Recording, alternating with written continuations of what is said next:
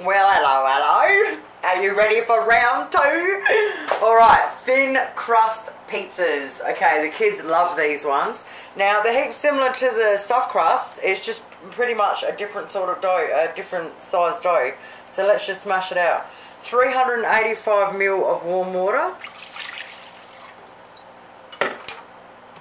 1.5 teaspoons of salt down one side.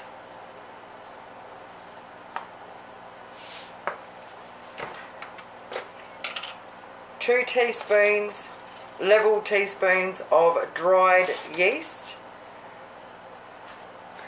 Alright, I get that in the supermarket where you get in the baking aisle with your self-raising flours and flours.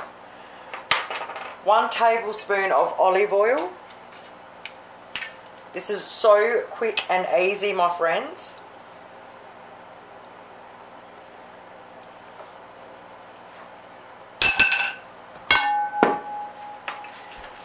Now, I always love using these cake scraper thingy-majigs, okay, because they're really easy to scrape the dough out after.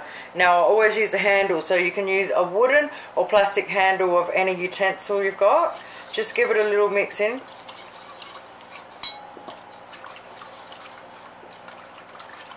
Just like that. 3.5 cups of plain flour in there. With the handle, mix it. So this is a decent sized bowl.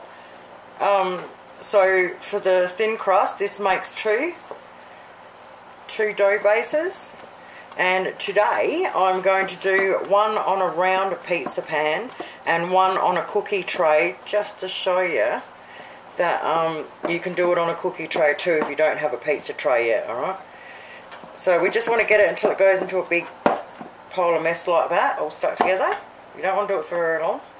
Scrape it off. Okay, with the scraper part, scrape down the edge of it. Just sort of pat it all in a little bit.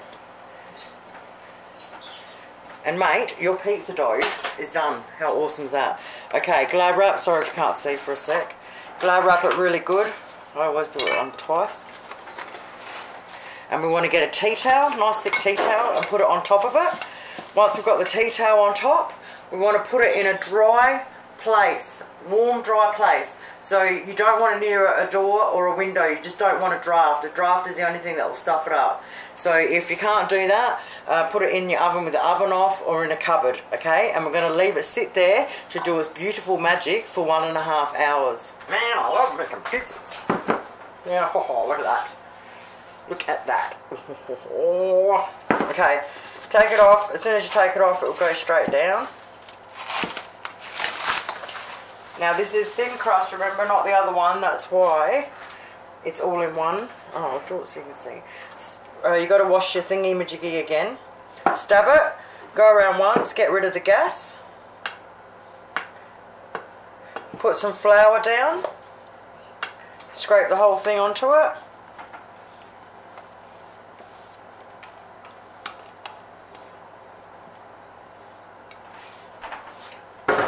Alright, don't be afraid to use some flour.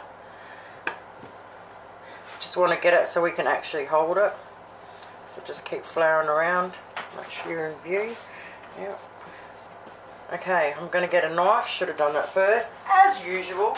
We're going to roughly find what half is and cut it down the middle. Okay, now I'm doing one round and one on a cookie tray just to show you.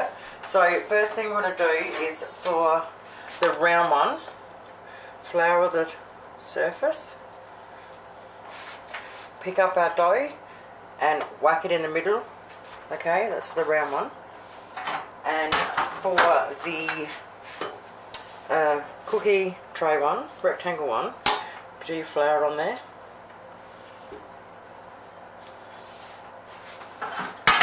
Ah, no room in a little kitchen, I'm telling you. Alright, I want to get it into like a log. Not round this time because we're doing it in the... Alright, like so. Pick it up. Oh, look at this. And put it on it this way. And let's do this.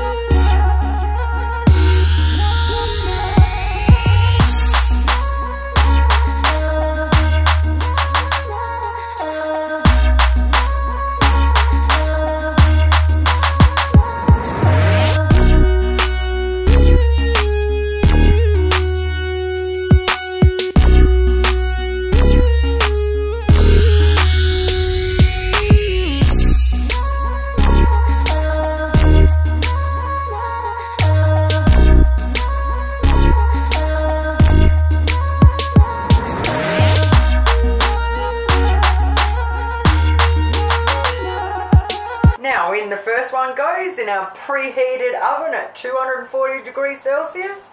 Oh yeah, baby. Oh yeah, baby. First one's ready. 15 minutes exactly.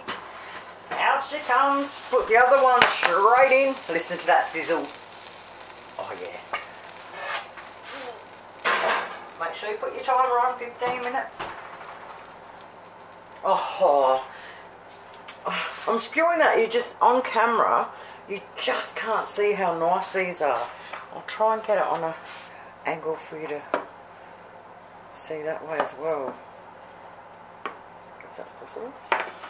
Mate, how easy are these? You have to make these with your kids. Make a day of it, especially if we're all going to, I'm pretty sure we're all going to go back into lockdown again. But yeah, make a day of it. Get all the stuff and eat them that night with them while you're watching a movie, and then freeze all the rest. Oh, it's awesome. Alright, so you get your scraper and you scrape around. So we put enough flour on the bottom, we should be right. Alright, I've got to try and do it left-handed so you can see. So I'll just get the end up. Slide the baby off. Pizza 1. Down and dusted. Alright, I'll cut it straight down the guts and then into 4. And it makes 8 really nice big pieces. Kids love these ones. Adults love the stuffed crust and kids love these ones. Upwards and onwards! Next pizza, please! 15 minutes later. Oh, look at this one, my friends. Oh, yum. Yummo. Pizza number 2. Scrape all around it. Mate, check that out. Oh, it smells so good up in here. Crunchy, thin crust pizza. Oh, yeah. I'll write all the directions below for everything you need to know, from whether you want to cook it from frozen to everything I put on it. Have yourselves an awesome night. You know me. I'll be back. Bye.